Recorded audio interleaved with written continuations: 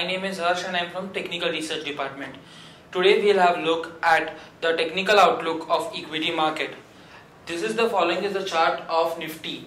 As we can see that Nifty is trading in a rising channel and took support at the lower end of the channel.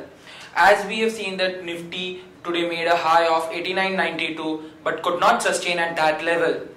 As long as Nifty is above 88.27, we maintain our positive outlook towards Nifty for target of 9119 and reversal of 88.28. The daily momentum indicator is also in sell.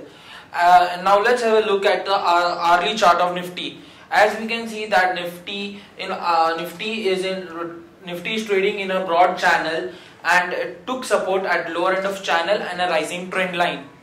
As long as Nifty trades above 88.27, the outlook is positive. And today Nifty also retraced about 50% of the move from 87.80 to 89.92. Now let's have a look at Bank Nifty chart.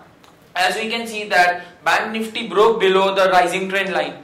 This indicates that the short-term consolidation may be seen, but as long as the Bank Nifty stays above 2295, the short-term target of 21,300 stays intact. And for the short term, the supports are 2499 and 2295, and the resistance are 2905 and 21042. Thank you.